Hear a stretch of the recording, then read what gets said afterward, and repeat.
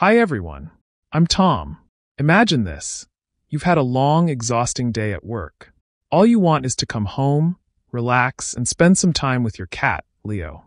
But as soon as you walk through the door, you see that Leo is angry. You immediately know that you messed up.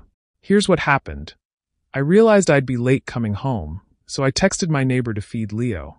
But I accidentally wrote, "Please feed Leo at 8 a.m. instead of 8 p.m. Once again, I mixed up AM and PM. This used to happen to me a lot, but now I've learned how to stop doing it. So I want to help you avoid making the same mistakes.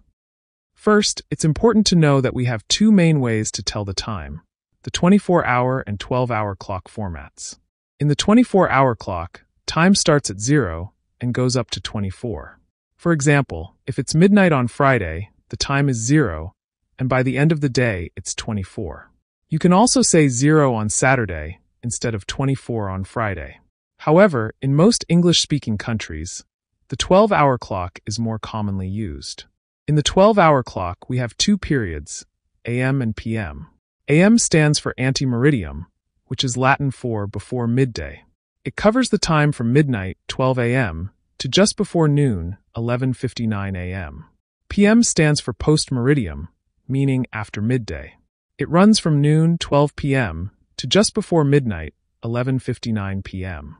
Because people often confuse 12 p.m. and 12 a.m., it's more common to use the terms noon for 12 p.m. and midnight for 12 a.m. Here's how I don't confuse AM and PM anymore.